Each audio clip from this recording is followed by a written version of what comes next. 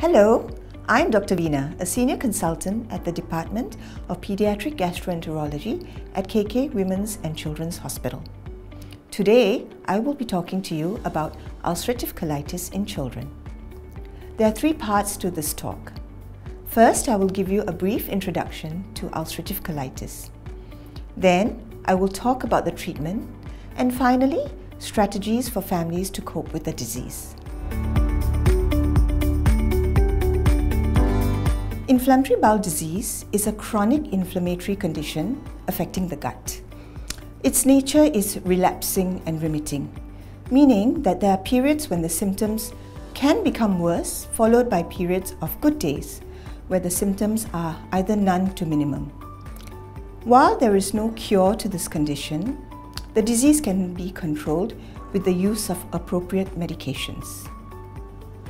Inflammatory bowel disease can be classified into Crohn's disease, ulcerative colitis, or indeterminate colitis, depending on certain features when we do our investigations.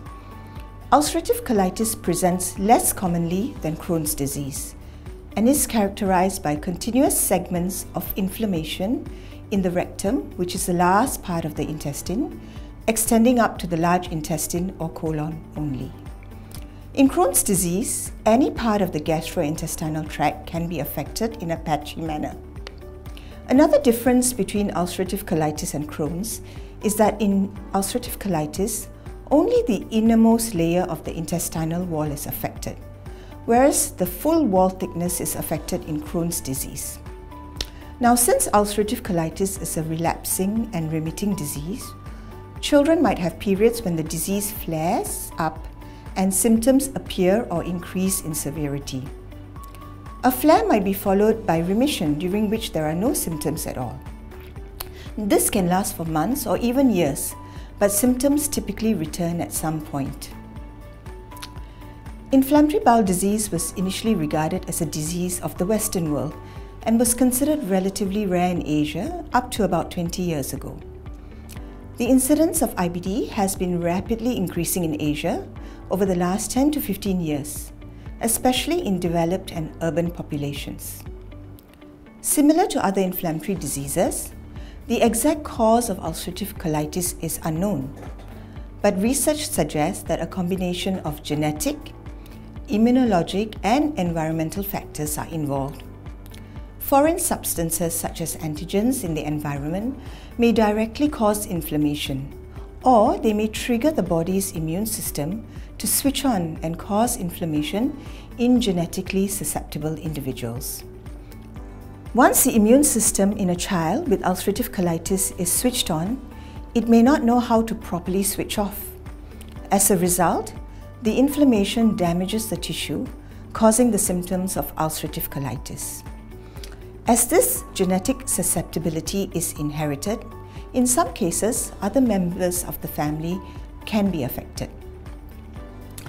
The inflammation in ulcerative colitis always starts at the rectum and extends upward in a continuous manner.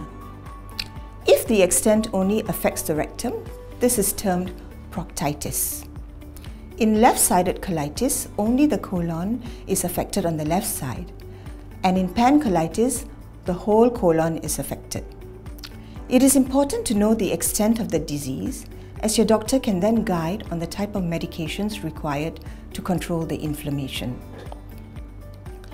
Ulcerative colitis causes a variety of symptoms in children.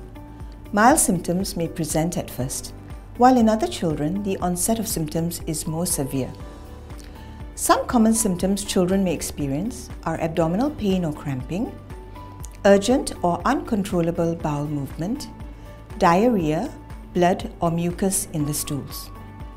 Less commonly, they may describe feeling tired or fatigued easily with loss of appetite. Sometimes this may result in weight loss or nutritional deficiencies such as anemia or low red blood cells from significant blood loss. Some children may experience less common symptoms which are outside of the gastrointestinal tract. Some of these may include skin rashes, which are called erythema nodosum. They are typically painful and shiny red areas seen over the shins. Some children may also experience joint pain. Other organs that can be affected in children with ulcerative colitis are the liver, eyes, and bones.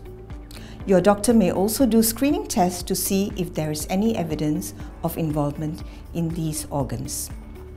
There is no single test to diagnose ulcerative colitis, so your doctor will first rule out other likely causes of symptoms such as infection. In addition to a standard physical examination and a discussion of symptoms and family history, a combination of tests and procedures will be used to confirm the diagnosis.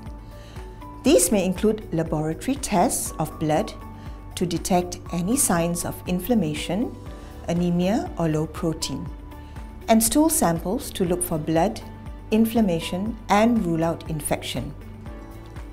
Testing may include some imaging studies, such as ultrasound, to look for any evidence of bowel wall thickening, and an endoscopy and colonoscopy, a camera test to look at the lining of the gut, during which time we will obtain biopsies, in which small pieces of tissue will be sent to the lab to evaluate for inflammation.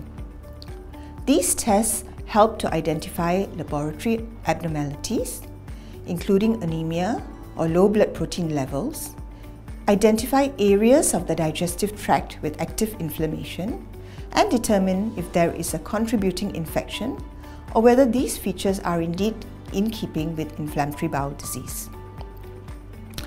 This slide shows you what we look for in the endoscopy. The two images on the left are images of a normal colon. What you can see is healthy tissue with normal vascular markings.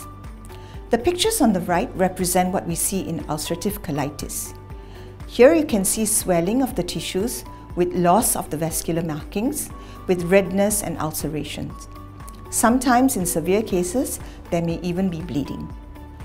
The treatment for ulcerative colitis is complex and may be different for every child. There is no one-size-fits-all treatment for ulcerative colitis, and children respond to therapy differently.